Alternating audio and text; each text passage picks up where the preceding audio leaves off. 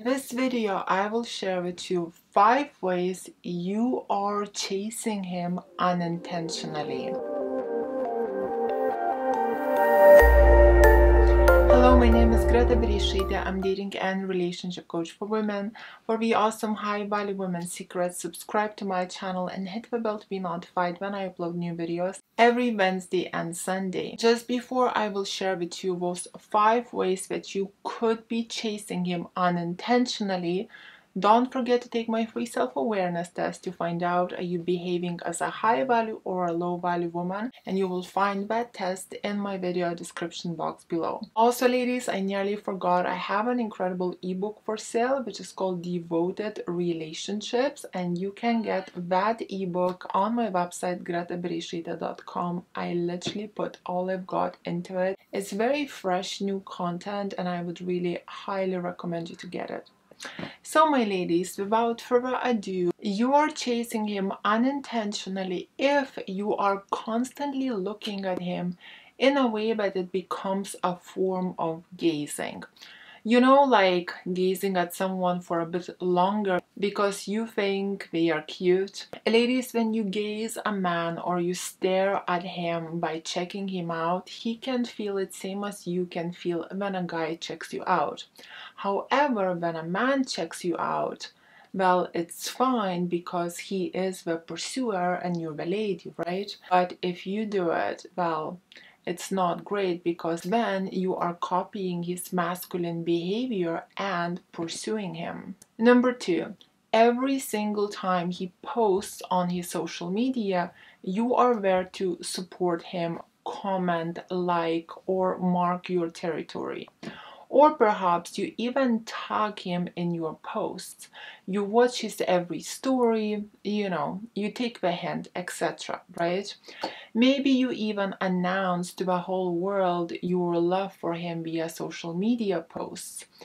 Ladies, this is a form of pursuing also, as you are showing high interest and behaving masculine by marking your territory like this. Saying that, of course, if you are in a loving relationship, you can be there for each other on social media too. That's all fine, as long as it's not too much. The key is just definitely don't do it in the beginning stages, as not only as it can be a put off, it can also come across desperate. Anyways, ladies, the best relationships are the ones that are off social media anyway. Number 3, keeping him on a call by extending the conversation is pursuing a guy. For example, when he calls you or you call him and he says that he has to go, but you say, no, I miss you so much, stay just a little bit longer. Perhaps you keep asking him questions so he would just be there on the other line for you. Ladies, this is pursuing also, and trust me, he will notice. And you might say, well, what's wrong with that? Well, ladies, nothing is wrong if it happens once in a blue moon from your side. Plus, it can even be considered cute. But if it's like this all the time, soon he will get bored and will start to see you as needy or clingy and will get put off. Number 4, buying him little gifts, splitting the bill, paying for the bill, sweeping him off his feet by giving him a huge birthday parties with expensive presents and homemade cakes by your parents. Again, if you are in a stable, happy relationship or marriage where this is how you guys just do things for everyone's birthday, and you know that he loves you and adores every single part of you because he constantly sweeps you off your feet by his huge generosity anyway, It's fine then, right?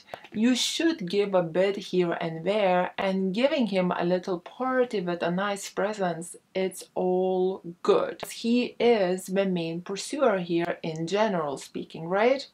However, if the relationship just started or you are experiencing troubles in your marriage, going out of your way to please him or fix things by pursuing him like this will not fix it.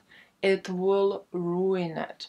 Why? Because this is a masculine behavior. If you want to fix your relationship, you need to focus on the problems that you are having and try and find solutions for those problems, rather than pursuing him by sweeping him off his feet, which masculine men actually find very cringe. And here comes the number 5, and it is moving to his country to live with him is pursuing a guy. For example, if you are dating long distance and you are thinking that moving closer to him will make the relationship better, don't. Not only that it's pursuing, it's also your idea, so it's like a double pursuit. It's you going to a man from your own initiative. It's you being a prince and him being the princess in this castle. Don't do it. As the Bible says, it's a man that finds his wife, not the other way around. Remember it, it's very important. But now, what if he asks you to move to him? Well, if you agree, you are actually still being the prince, putting your own life on a hold and going to him.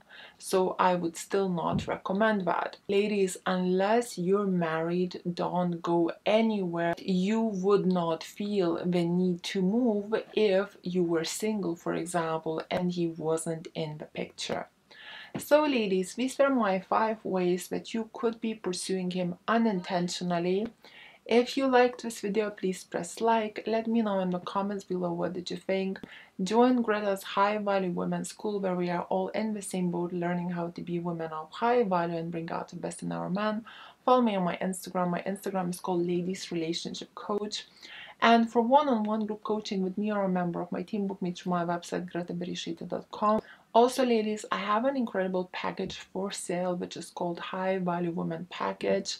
And I put all I've got into it, everything about what is a woman of high value woman habits, behaviors, games men play, emotional control, boundaries, how to be a challenge for a man, all that jazz. You can get that package on my website, gretaberishita.com, and I'll put a link in my video description box below on where exactly you can get it. Ladies, thank you so much for watching. Kisses from London, from the heart of London actually, Mayfair.